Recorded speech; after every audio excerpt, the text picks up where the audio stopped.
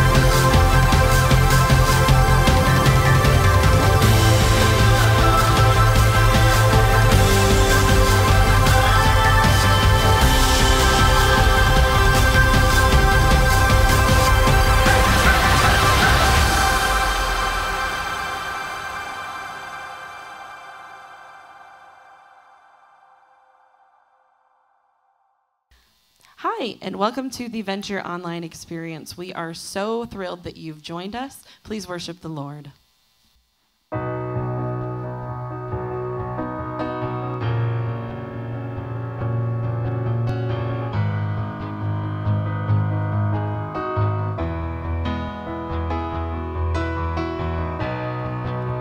What holds your heart? What stirs your soul? What matters come to mind? The cares you keep, the thoughts you think, it's not all wasted time. Seek and you will find. Joy still comes in the morning. Hope still walks with the hurting. If you're still alive and breathing, praise the Lord. Don't stop dancing and dreaming. There's still good news worth repeating. So lift your head and keep singing. Praise the Lord. The years roll by. We wonder why we lost our way from home.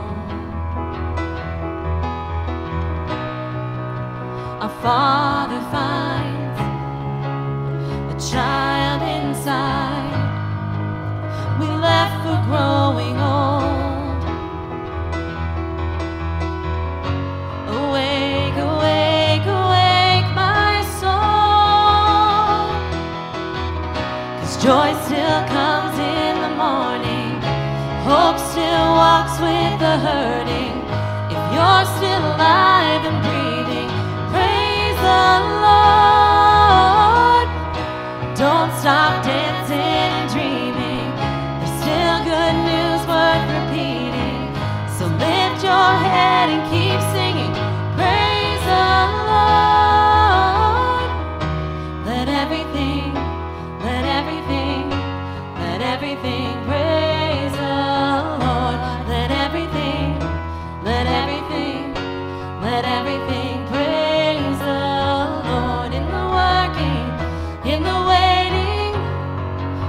it praise the Lord in the blessing, in the breaking. Come on, praise the Lord in the dying, in the rising. Let it praise the Lord. Let it praise the Lord.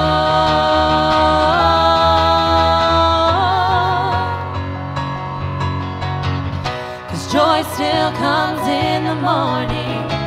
Hope still walks with the hurting. If you're still alive and breathing, praise the Lord. Don't stop dancing and dreaming. There's still good news worth repeating. So lift your head and keep singing. Praise the Lord. Let everything, let everything, let everything praise the Lord. Let everything, let everything, let everything praise the Lord. In the working, in the waiting, let it praise the Lord. In the blessing, in the breaking, come on, praise the Lord. In the dying, in the rising, let it praise the Lord. Let it praise the Lord. Praise the Lord.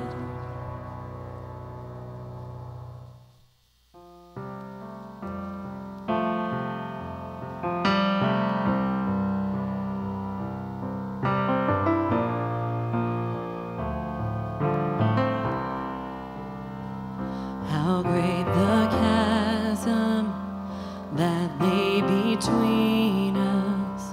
How high the mountain I could not climb. In desperation, I turned to heaven and spoke your name into the night. Then through the darkness, your loving kindness tore through the shadows of my soul. The work is finished, the end is written. Jesus Christ, my living hope. Who could imagine so great a mercy? What heart could fathom such boundless grace? The God of ages stepped down from glory to wear my sin and bear my shame. The cross has spoken, I am forgiven. The King of Kings calls me his own. Beautiful Savior, I'm yours forever. Jesus Christ, my living hope. Hallelujah, praise the one who set me free. Hallelujah, death has lost its grip on me. You have broken every chain. There's salvation in your name, Jesus Christ, my living hope.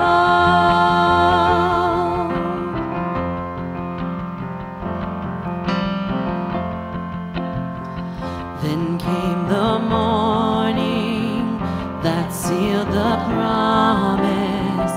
Your buried body began to breathe.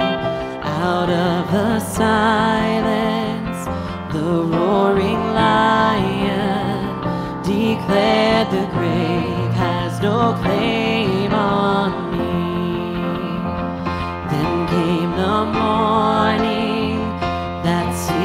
a promise. Your buried body began to breathe. Out of the silence, the roaring lion declared the grave has no claim on me. 'Cause Jesus, yours is the victory. Hallelujah. Praise the one who set me free. Hallelujah. Death has lost its grip on me. You have broken every chain. There's salvation in your name, Jesus Christ, my living hope. Hallelujah. Praise the one who set me free. Hallelujah. Death has lost its grip on me. You have broken every chain. There's salvation in your name, Jesus Christ, my living hope. Jesus Christ, my living hope. Oh God, you are my living hope.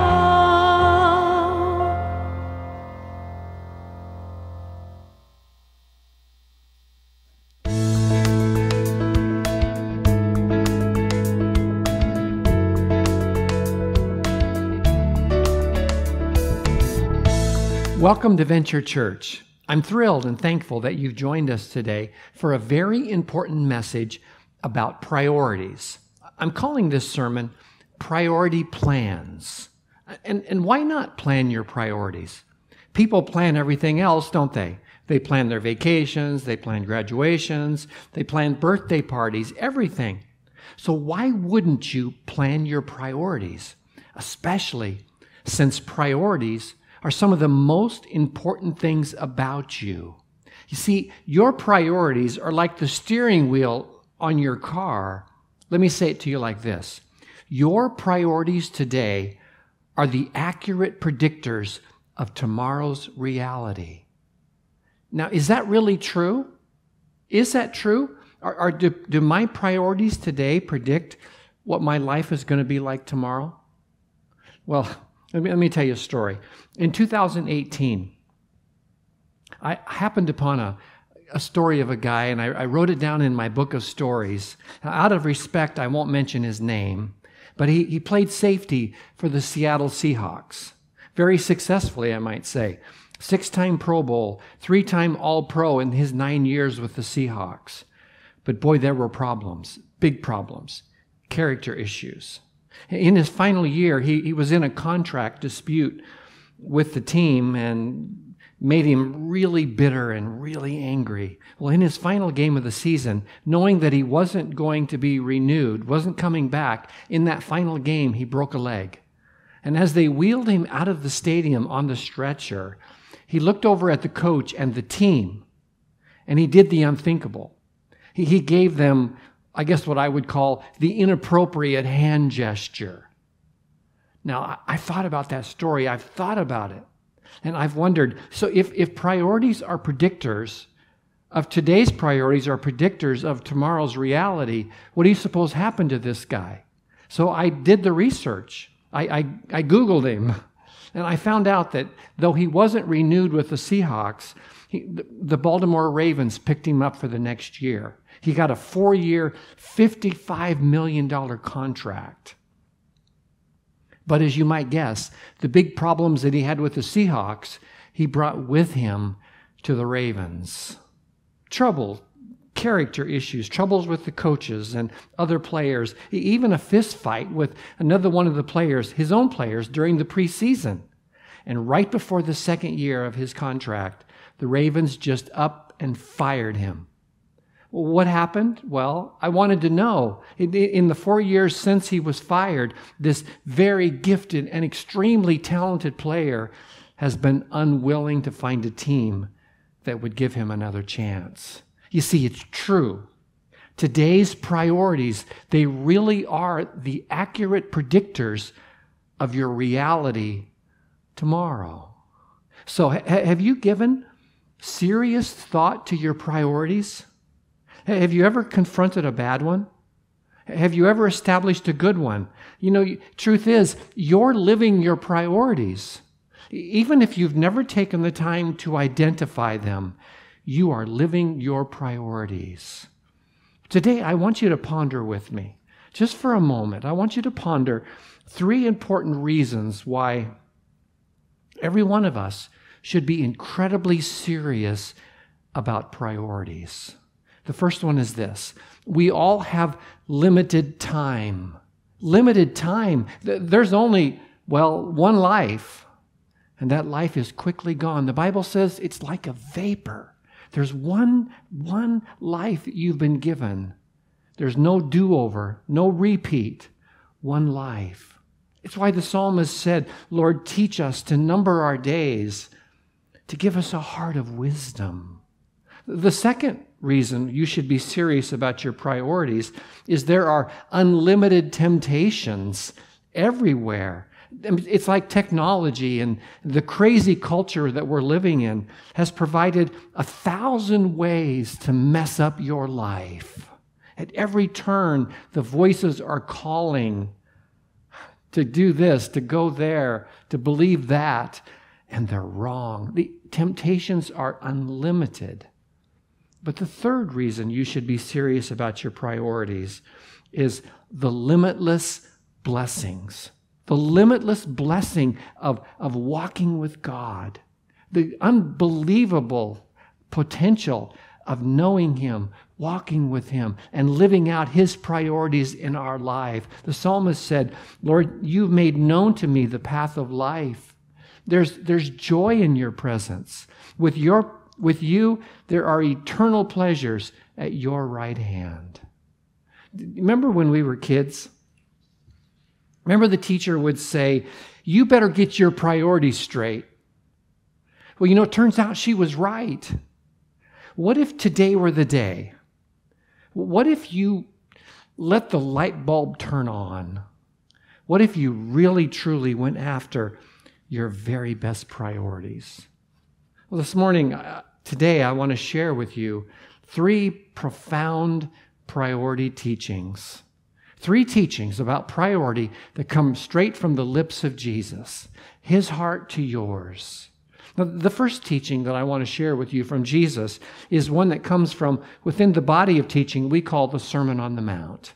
It's found in Matthew chapter 6, verses 33 and 34. Jesus said these words. He said to us, seek first His kingdom and His righteousness, and all of these things will be given to you. Therefore, don't worry about tomorrow, for tomorrow will worry about itself. Each day has enough trouble of its own. So, what are the priorities that Jesus is calling us to? Well, the language is priority. Seek first, He says. Make this first. What? His kingdom and His righteousness. What's Jesus telling us to do? He's telling us to put God first in your life. Your love for Him, your faithfulness to Him, your devotion to Him comes first. He trumps all. Secondly, I would ask the question, what happens to those who do that? Well, Jesus says that all things will be given to you if you do this. If you make God your priority, all of these things will be given to you. What things? Well, the context, the paragraph that this verse is enclosed in is the verse where Jesus talks about the birds of the air, how the Father feeds them, the flowers of the field, how the Father clothes them. And if He cares so much for the birds and the flowers, how much more will He care for you? See, what happens to those who put God first? God cares for them. God loves them. God blesses them. But the question I wanted to ask you is this. What do you think it means to actually make His righteousness my priority? Well, the simple answer is always the best answer. To make His righteousness my priority simply means that I'm going to do what God says is right. His righteousness simply means I'm going to do what's right. I'm going to make obedience to His word my number one priority. If God says it, I don't care what anyone else says or does. I will obey His word. I will always seek to do what is right, no matter what. Boy, talk about an important priority in your life. Just think how it would change if you became a man, a woman of God who said, no matter the cost, if God says it, I will do it. Now, Jesus, He didn't just talk a priority game. He actually lived it. Let me take you to the Gospel of Mark, chapter 1, verses 35 through 39. Now, very early in the morning, while it was still dark, Jesus got up, left the house, and went off to a solitary place where He prayed. Simon and his companions, that's Simon Peter and the disciples, they went to look for Him. And when they found Him, they exclaimed, "Everybody's looking for you." Jesus replied, "Then let's go somewhere else. Let's go to the nearby villages so I can preach there also, for that's why I have come." So He traveled throughout Galilee, preaching in their synagogues and driving out the demons. It would appear that this was Jesus' priority practice. It would appear that it was just the norm for Jesus to rise early in the morning, first thing, while it was still dark, and pray. Well, what do you suppose this story reveals about Jesus' priorities? Well, it reveals that prayer was Jesus' first priority, that His relationship with the Father was first and most important. But why do you suppose the disciples were frustrated? You know, they were like panicky. Everybody was looking for Jesus and He was nowhere to be found.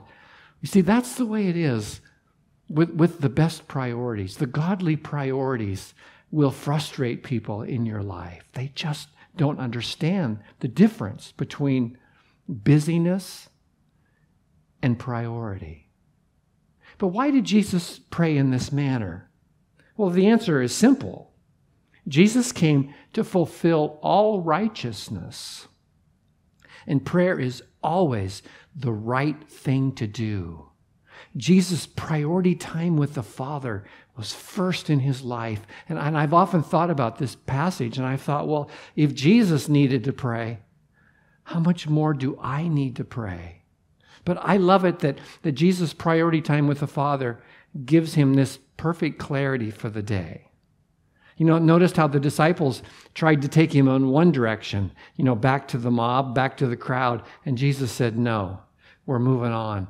Let's go somewhere else. See, that's what God as your priority will do for you. Life down here is easier.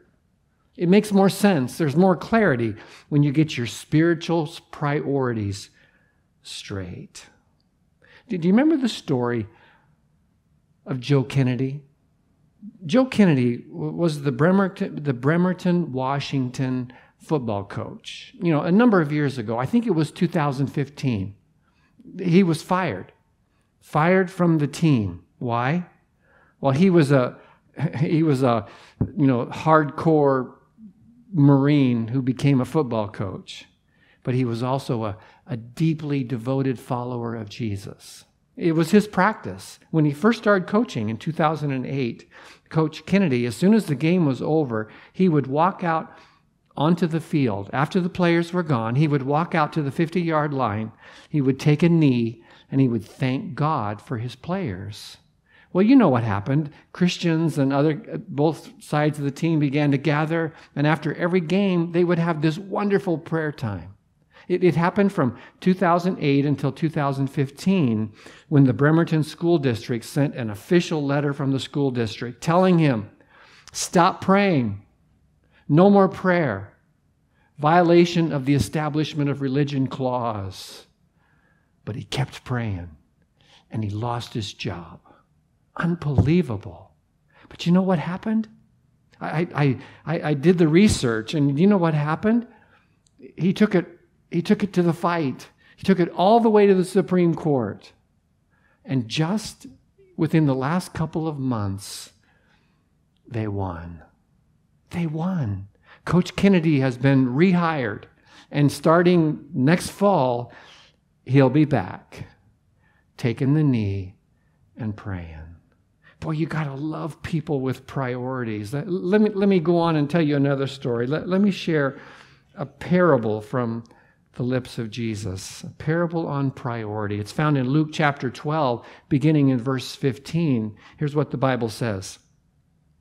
And then he said to them, watch out. Be on your guard against all kinds of greed, for life does not consist in the abundance of possessions. And then Jesus told them this parable.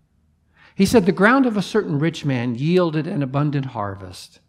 And he thought to himself, what shall I do? I have no place to store my crops. Then he said, this is what I'll do. I'll tear down my barns and build bigger ones, and there I will store up my surplus grain. I'll say to myself, oh, you have plenty of grain for many years. Take life easy, eat, drink, and be merry.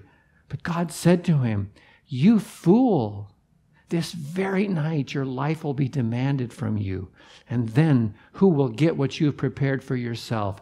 And this is how it will be with whoever stores things up for themselves, but is not rich toward God.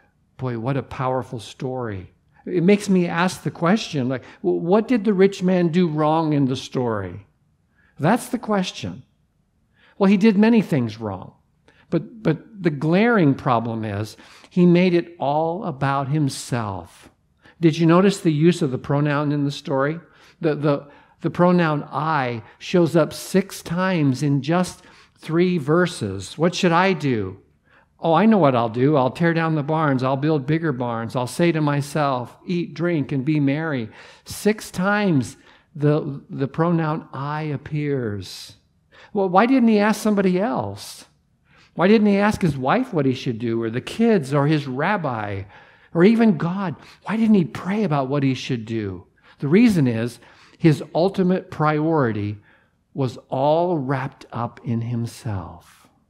But the second thing that he did wrong was he ignored eternity. He lived and acted like there was no God. He lived and acted like he was going to live forever. He lived and acted like this life was all for him and for his pleasure. But the message of the parable is clear. It's clear. See, when I was a little boy, this story always scared me. It scared me. And now that I'm a big boy, this story still scares me. Why? Well, the story reminds us that there's a creator God in the heavens, a God who is the author of life and all of our blessings. And he will hold us accountable on the day of judgment. Accountable for our choices and our decisions, our priorities. We would be very wise to consider the seriousness of this story. You see, our priorities are important to God. Jesus died on the cross. He gave his all so that we could live. We could live life, not for ourselves, not for our own pleasure, but for the glory of God. See, there's a day coming very soon in which every one of us are going to stand. We're going to stand before God, and we're going to give an account of the life that we've been given. Our theme these last couple of sermons has been priority. And I told you, if you were with me 2 weeks ago, I told you the story. I said this is a sermon that I've been working on since February of 1996, 27 years. See, that was the season that I was turning 40 years old. I was going through a little midlife crisis. But instead of buying a sports car, I sat down and I asked myself the priority questions. Questions like, what am I here for? I mean, what's my life about? What do I want my life to look like 40 years from now? And in that season, 27 years ago, I came up with 5 priorities. Now, there's nothing unusual about these priorities. I chose faith, my walk with God. I chose family. My field, my work as a pastor, I chose finance and fitness. I wanted to be a fully discipled follower of Jesus in every one of these areas. My faith, my family, my work, my finance, and my fitness. That was my goal. But for the next 10 years, from 40 to 50, these priorities were just words on a piece of paper. If you'd have asked me, what's your priority? I could have told you. I remembered all the F words, they were there. But they were just words on a piece of paper, and that really doesn't make them priorities. By the time I turned 50, I was drowning in many ways. I was buried and consumed by my work. My weight had kind of skyrocketed out of control. My finances were driving me crazy. And I knew that I needed to get serious. And so I went back to it. In my 50th year, I went back to this idea of priorities, and I began to work on developing a plan. What I started to do was I picked one that I thought was most needy in my life. I picked finance. And I started learning. I started buying books and reading books. I started searching the scriptures, and I started listening to God and asking God to help me. And out of all of that season of learning, I developed a simple little plan of action. I wrote 7 steps, and I made a commitment that I was going to live these 7 steps. Nothing revolutionary. I challenged myself to an annual budget. I would live on a budget. I would live on less. I would pay off debt. I would be faithful in my giving. I would invest some. I would have a little fun. And I would continue to evaluate weekly. And that's what I did. And boy, I went after it with a vengeance. After a few years, God really helped us. And we were, within a few years, essentially out of debt. And then I realized that light bulb moment. I realized, hey, if that worked with finance, maybe I could apply it to my fitness. And I did the same thing. I started studying and reading and learning. And out of my study, I developed a strategy, a kind of a healthy strategy that helped me lose 60 pounds.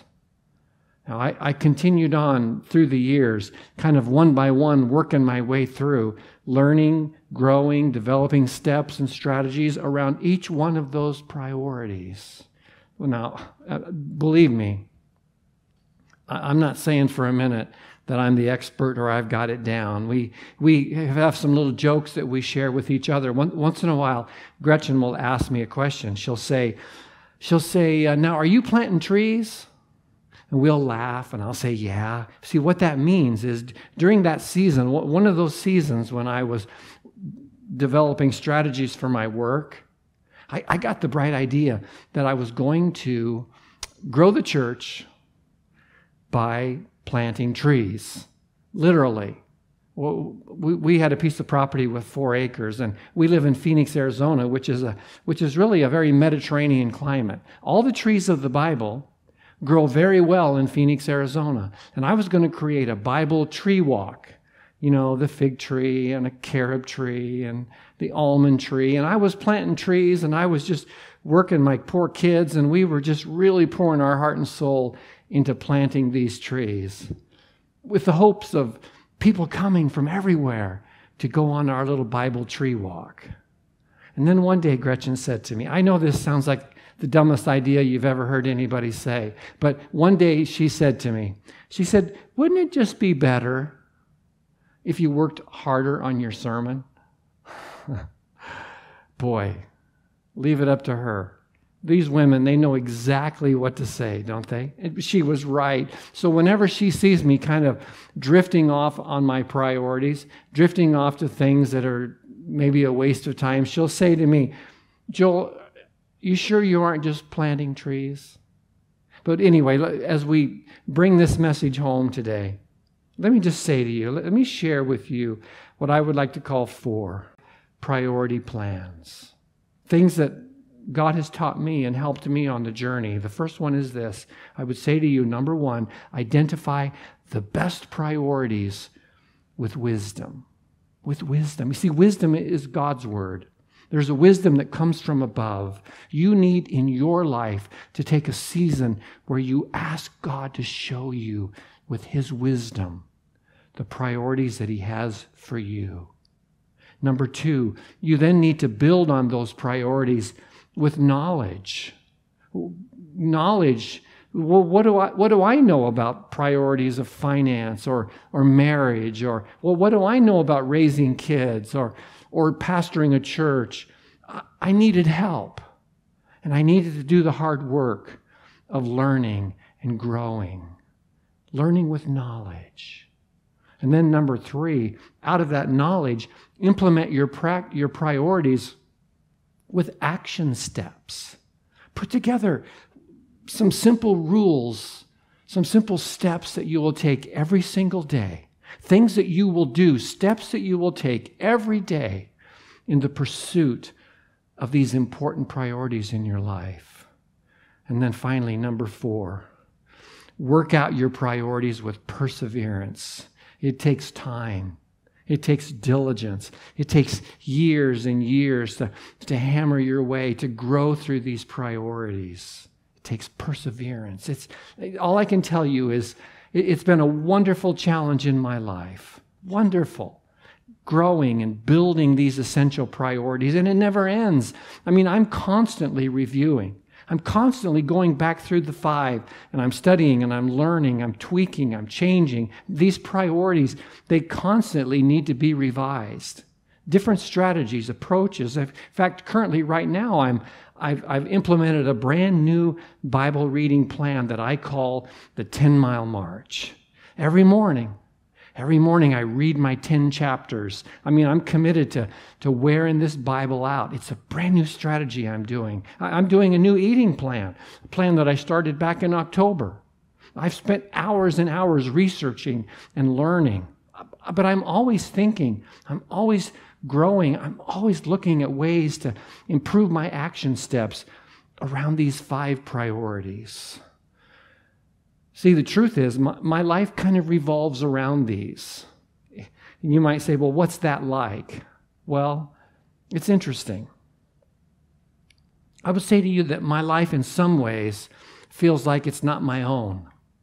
It's not. In some ways I feel like I'm not free to do what I want to do. I'm bound by these priorities. The priorities of God, my family, the priorities of my work, pastoring a church, the business of my health, and even money. I'm not free to do what I want to do. Now, as dreadful as that might sound at first, all I can say to you is that it has made me a very happy man. I would say a blessed man. The limitless blessing of God. You get on the path of the best priorities, and you're on the best life ever. So what about you? The plan is simple. You just have to identify the priorities. What's important? What needs work today? Where do you need to grow and then build, learn, implement, develop strategies and systems that you can apply to your life so that you can be pushing forward in your own life, with your walk with God, with your marriage, with your children, with your finance, all of it. Believe me, it's the best work you'll ever do. Let me close with a quote. One of my pastoring champions, a guy named Chuck Swindoll, he said this one time. He said, life is like a coin. You can spend it any way you wish, but you only get to spend it once. How true that is. How about today? How about we surrender our life? How about we yield our life to the one who gave his all for us? We surrender to live out the best priorities that Jesus died for. Would you bow your heads with me? Father, we love you. We worship you this day and thank you for your amazing grace. Thank you for being so patient. And Lord, as people have listened today, I pray that your precious Holy Spirit would put the finger on problems and priorities and issues that need to be addressed in our lives. Give us the courage and the strength and the wisdom to pursue these things with all of our hearts. We love you. We commit our lives to you. And in Jesus' name we pray. Amen. Well, the Lord bless you. Thank you so much for joining us today. We love you guys and just pray that God is with you and blessing you in every way. See you next time. God bless.